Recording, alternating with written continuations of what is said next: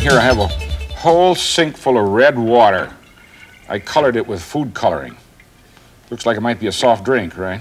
Yeah, okay. But the reason I did that was that you could see that when I pull this jar up so that it's way above the surface of the water. Here's the surface of the water down here, and it's what, 6 inches higher?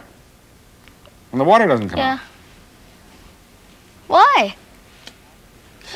Have you ever been in an office where people come up and take a drink and then you see there's a tank on top and it bubbles? Yeah. Okay, well I've seen it. Yeah, and there also, another version of it is a chicken drinking fountain, or for dogs.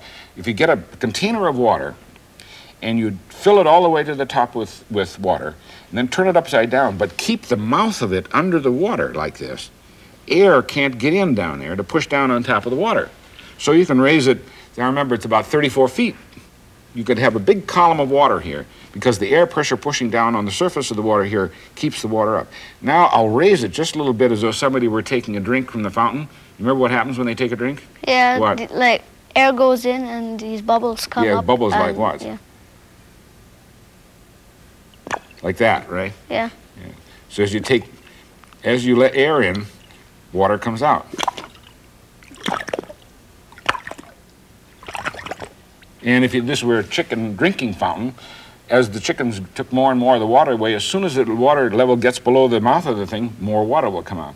Now, you don't need to do it in a jar like this. It also works with a glass. In fact, here what you do is you put the glass underneath like this, get it all full, and then when you turn it up, you can try that on your friends and have them say, you see, the water goes up 6 inches above the surface.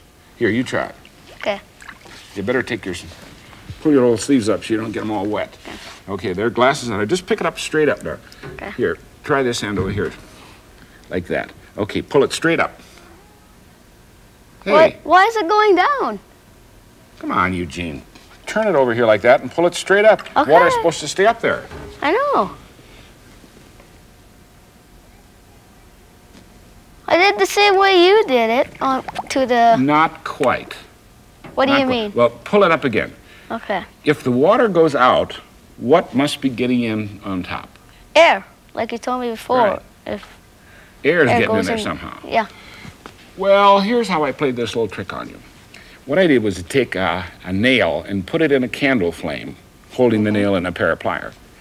And then I stuck the nail in right there and made a little hole.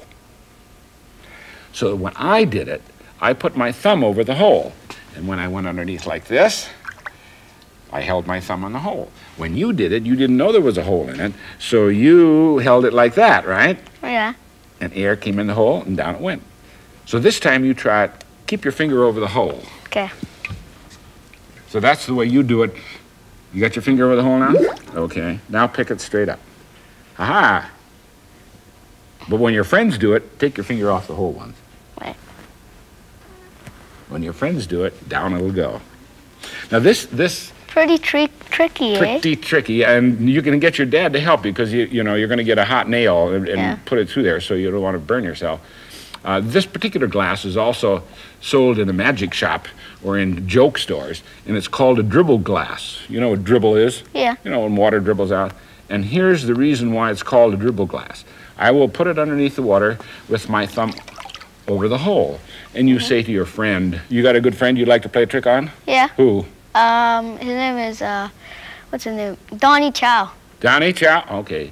You say, Yeah, Donnie, would you like a drink of water? And he says, well, sure. Or you could even have it colored with this, and he'll think it's some kind of a soft drink. And you say, okay, here, Donnie, and you hand it to him like that.